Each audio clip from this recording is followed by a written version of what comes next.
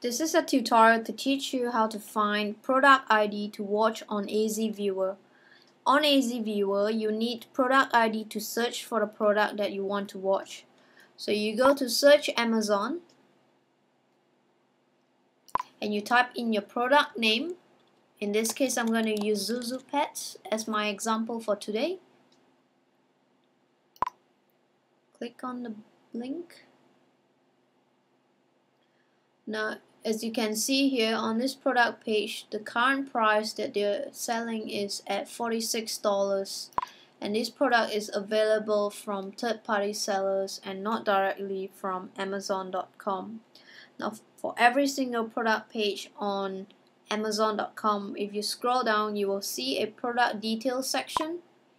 And if you look at this item called ASIN, which is the Amazon stock number, you copy that number, which is the product ID that is required for AZ Viewer, and you go back to AZ Viewer, you paste this into this cell over here, and you click watch this product ID.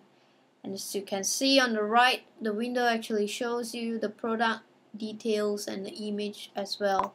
And the quantity that's available currently is 133. However, this is not in Amazon stock and it is sold by third-party sellers at inflated prices as opposed to the regular price, which is currently at $9.90.